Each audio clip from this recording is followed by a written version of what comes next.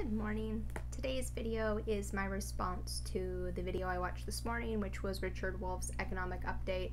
This one in particular, reparations and forgiving student debts, which he talks about in there, because this is not anything about actually reparations or student debt.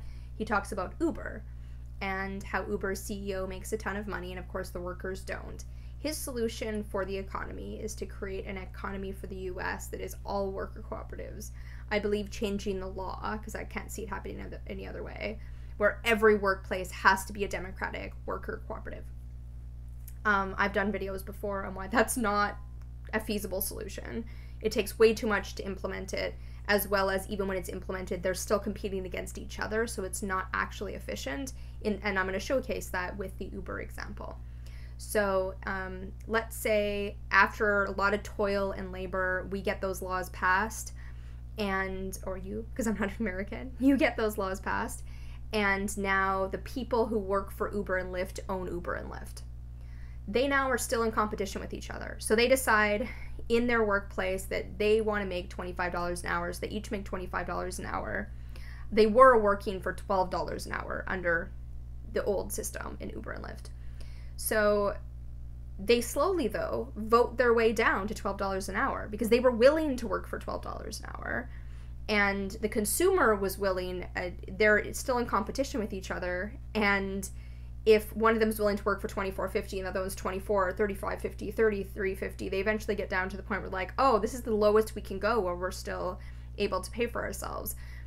Because they're in competition with each other. So you'd have to also pass a clause in that were like, there's one car driving company and then they set the rate and then consumers choose to use them or not. They also, under that system, would never vote to automatize the vehicles.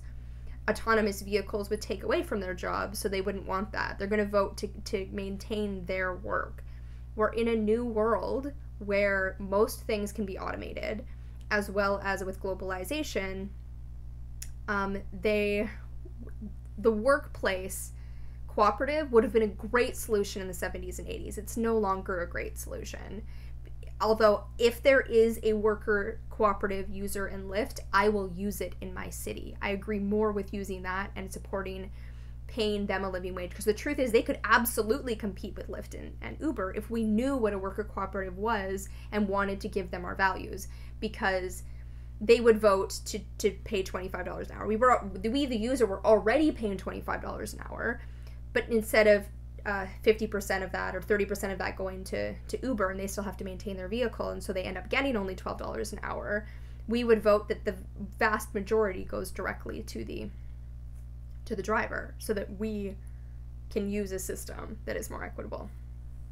But that is why a consumer cooperative is the answer for basically everything. Because a consumer cooperative, overnight, we don't need to wait to change the laws. We can just come together in a city that allows Uber and Lyft already. Vancouver's not that city. And get 10,000 people together who use it and say, okay, well, let's not have that money go to shareholders. Let's create our own platform, because Uber doesn't own cars. They don't have driver employees. They're only contractors. They don't actually own anything proprietary. We can recreate a platform that meets our needs, that is, as a female, has a female driver if I want, that during surge pricing is going to keep more drivers on the road so we can get home, as well as, hey, I'm going home from this concert, I'm going to this location in my neighborhood. Are there other drivers other riders that also want to come so that I can pay less and the driver themselves can still make a beyond living wage, especially if going during surge pricing? We can create solutions that, okay, so where is all that money going for the worker? A lot of it's going to car maintenance. Well, can we bulk buy fuel? I don't know. Can we have a car mechanic can we have vehicles that are loaned out? Can we have, like, what system can we create that actually solves all of the problems? So more money is going to the labor and the worker, and we, the user, would absolutely vote to have autonomous vehicles because that would solve a lot of our problems. And when we create an economy where automation doesn't mean starvation, where everyone's needs are met, then we want to automate because it means there's less human labor involved and more time to enjoy everything in life. And we don't need users on the road. We don't need a piecemeal economy. But as long as we have a piecemeal economy, we might as well own it together and use it together and recreate it with the user base in mind. Please like and subscribe. See you tomorrow.